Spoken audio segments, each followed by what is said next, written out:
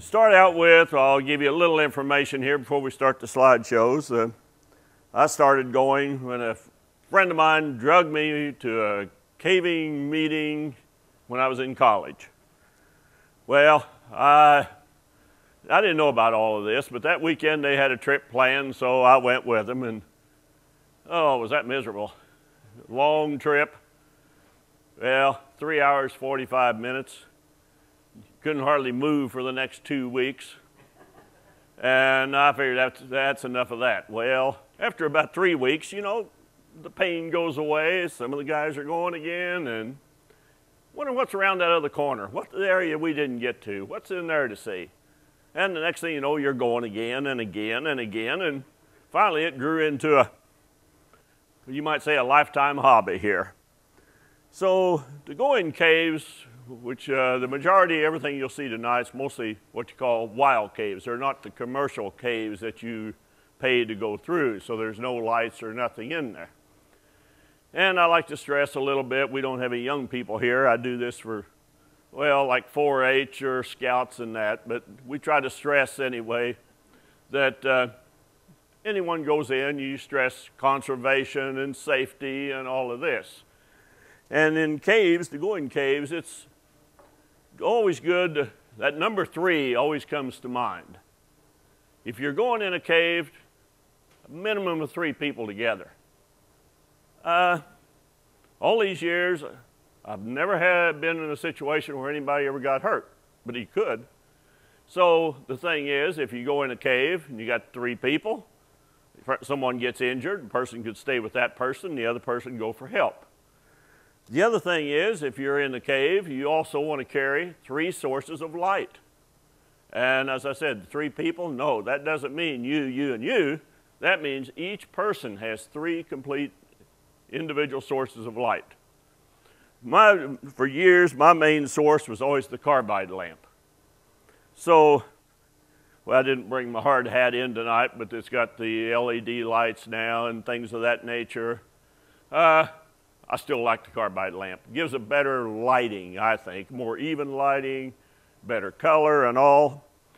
And the carbide lamp, not only did I bring it to mention what I used for light most of the years, this is the size. So when you see the pictures, the carbide lamp gives you scale in a lot of pictures, give you an idea of the size of what you're looking at. The carbide lamp, if you're not familiar with it, now you're wondering about my hip flask here. My hip flask will rattle. It has a double cap on it. That way you don't have to worry about water getting into your carbide. You'll fit right in the hip pocket, carry your carbide. And this container will carry about a 20-hour supply of carbide. You put some carbide in the base of the lamp, water in the top. When you turn the valve on, water will drip into the carbide, and that gives off acetylene gas, the same as what you have doing welding and that.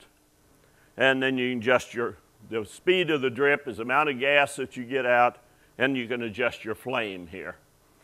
One filling of this here in most of Missouri areas, due to humidity and all, is a 2.5, 2 3/4 hour supply. That's how long it'll run before you have to change your carbide and run out. For backup lights, well, I usually carry a small flashlight. There's some matches in this container, and then a candle in my ammo box with my camera equipment. This also carries a dry felt that filters the gas. It has a spare tip in case this one blows out. That's a safety feature on the lamp. If pressure gets too high, you'll blow it out. So there's spare ones of that. There's a little reamer in here to clean the tip. And you might say, this is your life support when you're underground. So you want to take care of it. And the carbide lamp, you can abuse it quite a bit. And it still gives you light. Photography has always been a hobby of mine. And mostly I still like flash bulbs. As you can see in my basement, a whole supply of flash bulbs. But I brought one along. It's a little M3 bulb here, and you will see that in some pictures to give you the size of the pictures. Some of the bulbs that we use underground are about like well, they'll go up to like a 100-watt light bulb or a 150-watt light bulb. Large bulbs, which are awkward to carry in the cave because it takes a lot of volume to pack them all in and to carry it. But that gives you a brief overview of what to look for in the pictures. So we'll try to get the lights down, and we'll start out with, this is just a general nice picture, some formations. The picture there is an area somewhere about 8 feet tall, about like a room in a house, to give you the size. As we're going into the cave, you notice size, That's very important that you realize, the scale of what you're looking at. And right away, you're already confused. Because what you just saw in the previous photo was about a 6-inch tall doll. So that picture really is only about 3 feet tall there, small area.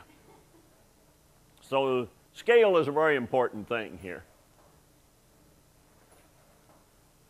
That's actual size. That's an actual person. And actually, he went through that the first time. This was Virgin Passage when he went through it, and he backed back into it on the way out again just to get a picture. So you have all sizes in the caves. This is Blanchard Springs Caverns down in north central Arkansas. If you're ever down in that area, I would encourage you to go see it. It's run by the National Forest Service. But in contrast, their ceiling height in some of the areas runs 80, 90 feet in height. That's when they were doing the construction work prior to when it was open to the public is when these were taken. So where do you find the caves? Typically on the hillside is where you'll find them. And right in this area, you can see in the limestone rock, small outcropping of rock there, and a little closer view, it would look something like this. Some of the openings are they're nice, level, flat to go in. That one's, you can see there's probably 8-10 foot opening here. It may be in a bluff. This is Cave Spring down in the Current River in Missouri. There's room in there to get a couple of canoes in there and turn around. But the first step out of the boat to the bottom of that is 126 feet down. So there's quite a volume of water coming out of this spring. It could be a pit where you need ropes to go in. This one is also, it's in Arkansas, and makes a lot of people wonder, yes, it's out in the woods, there's no fence, there's nothing around it, and you do have to watch, especially coon hunters going out.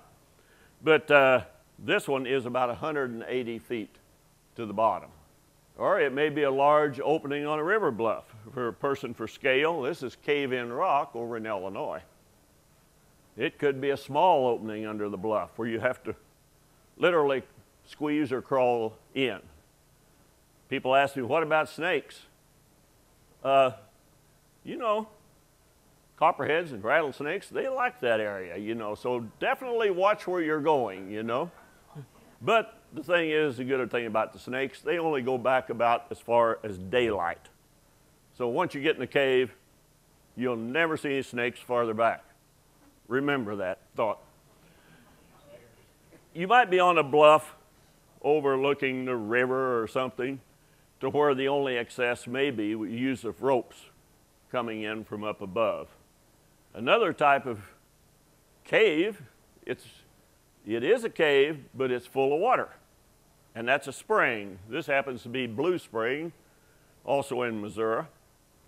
And divers go in, and there's some of the caves over there, they'll go down as much as 200 feet in depth and 3-4 miles back into these springs. And they are doing mapping and surveying and all that back in the, they actually take reserve air tanks in and station them. And to see where they go in. This is Blue Spring. There's the bubbles from the diver going down. And if anybody's interested in going to one of these, I'll be glad to take you. And if you want to go in there, I'm going to be sitting right here on this rock waiting for you to come out. I haven't lost anything in those springs. Another type cave is one that's under a glacier. Now this is up in the mountains where a glacier, as they would say, a dead glacier, or one that's no longer moving. If it's a live glacier moving, then you don't want to even get near the face of them because the rock's coming out of them and that. But they're solid all the way down. This glacier, and it's Mount Rainier National Park in the state of Washington, the glacier is in the valley. It no longer moved, so the snow melt above ran to the bottom of the valley and comes out under the glacier. This glacier is melted way back now, but when I was there, you could actually travel back about a mile under this sheet of ice. And this water here is what you call liquid ice. Very cold out there. Another type cave is one that's formed in lava areas. It's when the lava comes down a slope, the hot lava, molten lava, runs down the slope, and then as it slows down, it cools. So what happens? You get a crust on top of that lava flow that gets cool and hard, but the molten lava hot underneath keeps flowing and leaves a passage under that crust. There's a carbide lamp for scale in that picture. There's a lot of those lava caves will be in, especially in Hawaii. That's basically all lava flows. So the best thing to do here is to go in a cave. Let's just take a trip.